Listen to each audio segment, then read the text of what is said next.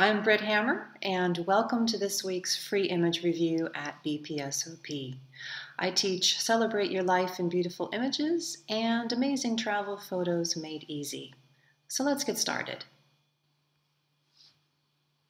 This image is called Bean Glow at Sunset by Lene Carlson, and she writes that as a farm wife, she has a number of opportunities to capture rural life. And this image was taken at sunset during the bean harvest in October. And she walked across the field and waited for the sun to get at just the right angle so that the bean pods would glow as the sun wraps around them.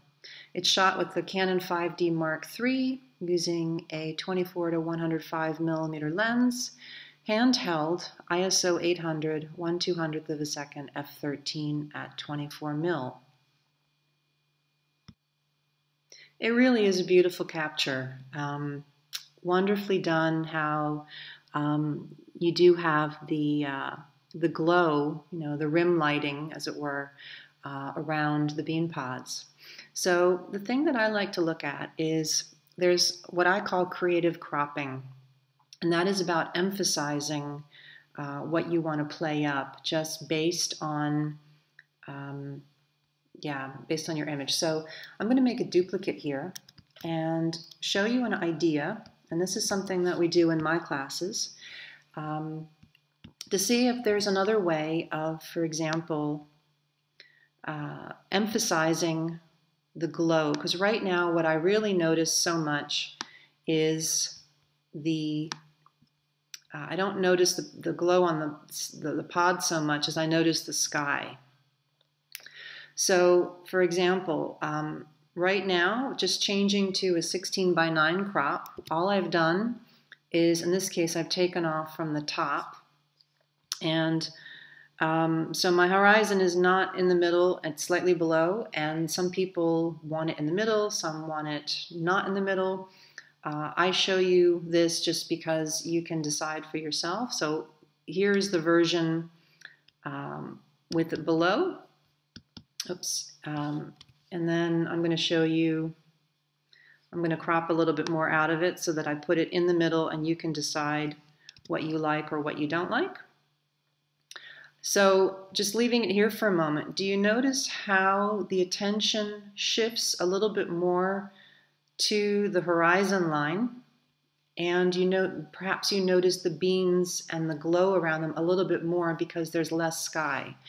So what's happening here is in the original image, the sky takes up about, let's say, 2/3 of your image, whereas the area that you want to be your subject is 1/3. In the image on the right, just by cropping it, I've now made the bean pod area 1/2 of the image, approximately, and the sky is 1/2 of the image. So now let's take it a step further.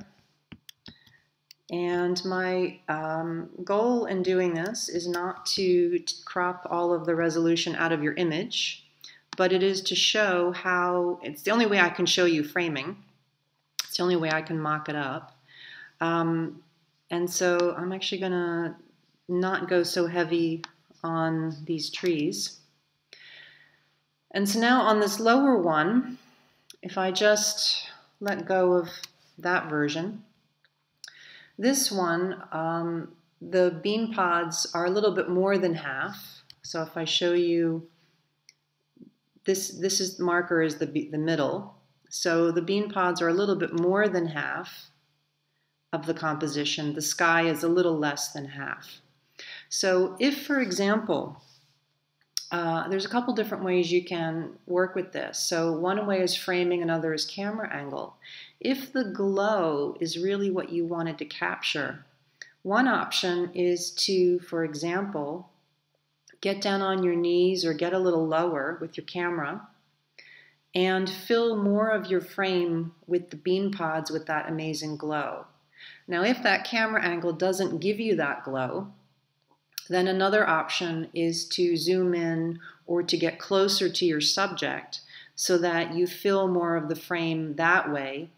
And so the first thing that I always do is to first find the right camera angle that gives me the light that I want. And then I look to find the framing that emphasizes my subject.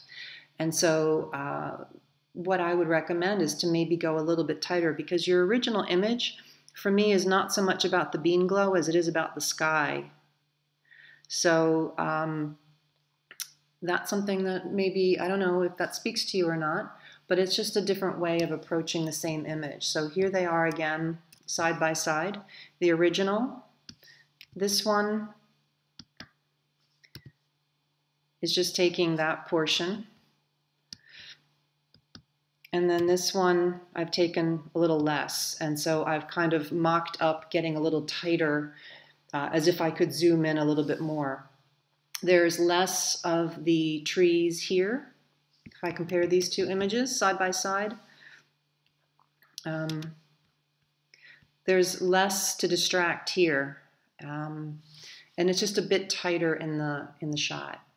So those are some ideas for you, but it's a gorgeous shot that you captured this. So I hope you can go back out again and try different variations where you might also consider, it's a completely different story, but something you might also consider, it's not your normal, but let's say you were to frame in really tight, and let's just keep a little bit of that in there, and we'll go to the top. And so what if, for example, you were to go there, and I'm not saying to crop your image, but what I'm suggesting is if you were to get closer and tighter, and so to really make the glow the majority of your composition, and the sky a little bit less, and those trees over here a little bit less, that will then shift the attention a lot more to your subject. So great capture though, just the fact that you can do all these different things with it says a lot. So nicely done. This image is called Sunset in Dervio by Stefano.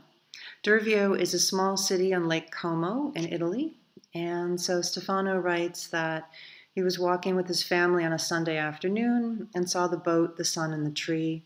And this was shot in the middle of November.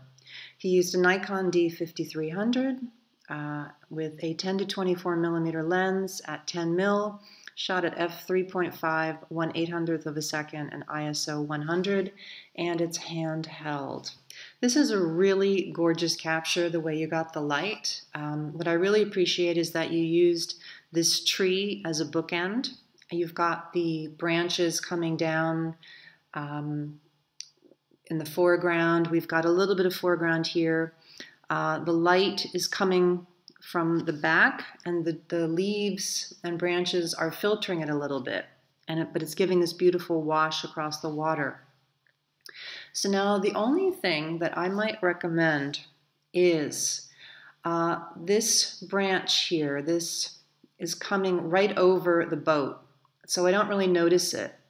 So the only thing that you might consider, and you can't really change it in the photo unless you do a lot of post-processing, which I don't recommend, it's about timing. And so it would have been so wonderful if the boat were here, or if you had waited until the boat were on the other side of the branch, because right now this is going right through your subject and I don't notice it. Where I do look is here. Not because the light is there, but because this is kind of the way it's been framed. One would expect the subject to be here. So that's really the only thing that I can suggest, is just to, when you're seeing things happen. So in this instance, let's say you saw your shot, you see this going by. It's always a good idea to actually look at your shot and say, okay, great, I captured it. Can I get another one? So perhaps you did actually take another one when the boat was a little further off into the open space. But that's not something that we can really change here. So, but it's a beautiful capture nonetheless. And just, play around with your timing. This image is called Cotton Grass, taken by Kate Blagg, and all she writes is that it's taken in Scotland. All right, Kate. Well, it's really pretty. I like that you went to black and white instead of keeping the color because that does help emphasize the cotton a bit more. Um, and yeah, so where I'm thinking is there's a few different ways you can go with this image. One is if you wanted to, for example, I don't usually go heavy on post-processing, but you could actually go a little heavier with the contrast if you wanted.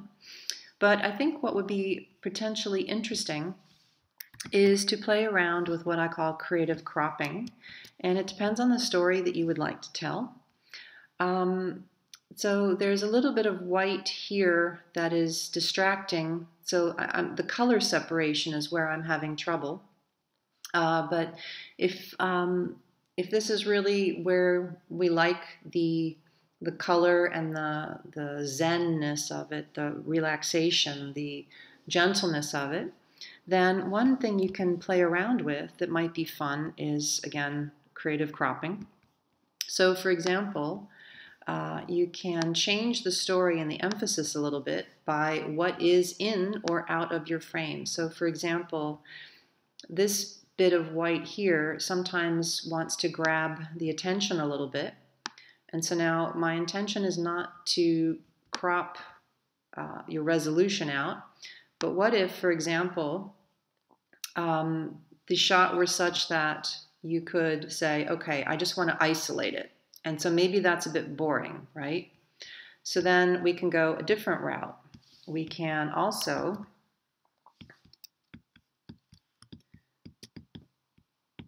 say, for example, if this will let me, we can say, okay, and I'm just going to drop the square.